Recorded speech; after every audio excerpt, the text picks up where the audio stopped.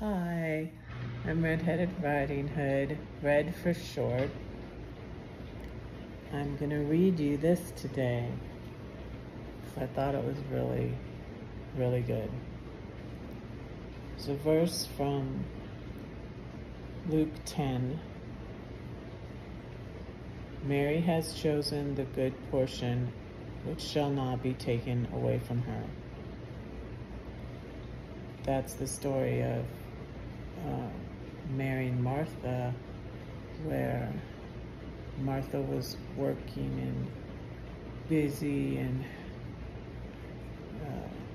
probably preparing food and all of that for Jesus, and Mary was just sitting at Jesus's feet listening to him.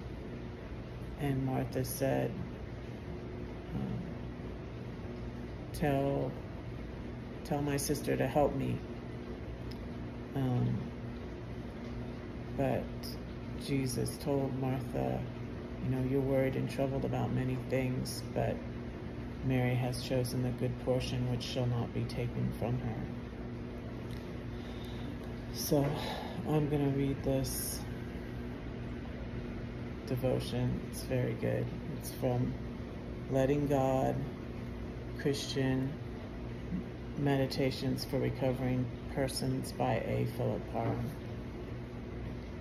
A minister once asked a person he was counseling if he had any trouble making decisions. He answered, "Well, yes and no." Sounds like red. The word intelligence comes from two words. Inter, meaning between, and legere, meaning to choose. An intelligent person is one who has learned to choose between good and evil, truth and falsehood, love and hate, gentleness and cruelty, humility and arrogance, and life and death. A Southern preacher said, "God always votes yes, the devil votes no, and your vote decides the election. A Christian vote is always positive." Recovery demands a clear choice for life. To live, one must say yes to recovery and health and no to compulsiveness and disease. We have power to choose which way we want to go. We cannot recover by wanting recovery or even by choosing the right road. Yet we begin the process of recovery with our desire and our choice. We need a lot more help along the way.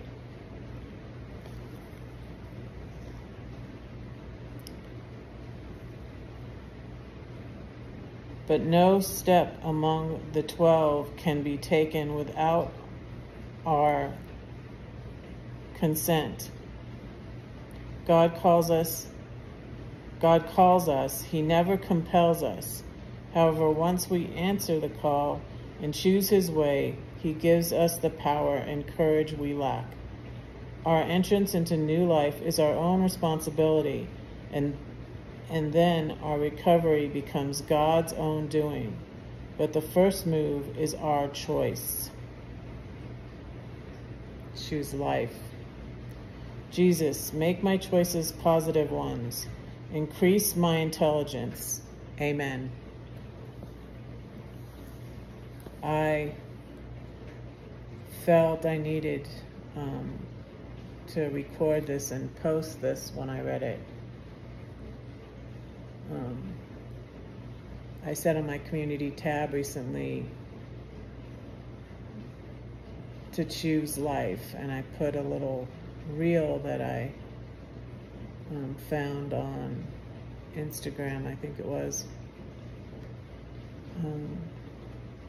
We can't choose for anyone. And he says here, even God can't make us make the right choice, but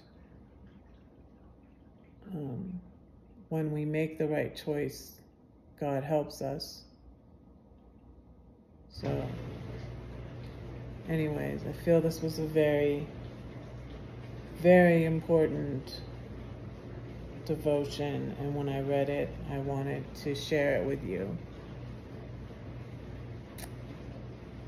Don't say that no one cares for you, because I do, and God does too. Pray for Red, because Red is praying for you.